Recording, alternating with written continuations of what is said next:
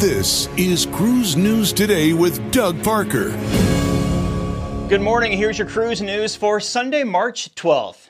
Saudi Arabia has purchased a cruise ship. Former Genting Hong Kong ship World Dream has been purchased by Cruise Saudi, a public investment fund owned by Saudi Arabia. The company purchased the vessel in the Singapore Sheriff's auction late last year for an undisclosed amount. According to Cruise Saudi CEO Lars Clausen, the ship will be renamed and undergo renovations to reflect its new ownership.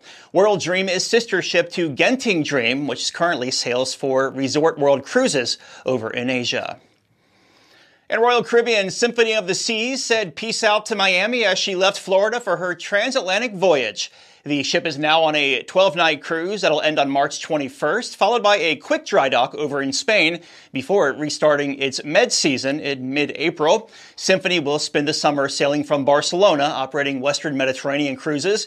Then this fall, Symphony will return to Florida, sailing 6- and 8-night sailings from Port Everglades.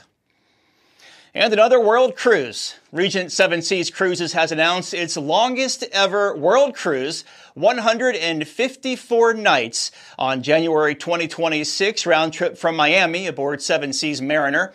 The sailing is scheduled to cover 77 ports in 41 different countries across 6 continents. Highlights include visits to Bali, Seychelles, Cape Town, Lisbon, and the Great Barrier Reef. If you haven't got any plans for 2026 yet, a deluxe veranda suite starts at $95,000 per person, but it also includes 431 free shore excursions. All right. And photo of the week comes from Britt Holloway from Forsyth, Georgia of Carnival Glory, docked in Progreso, Mexico. You can send your photos to doug@cruiseradio.net. All photos are subject to broadcast.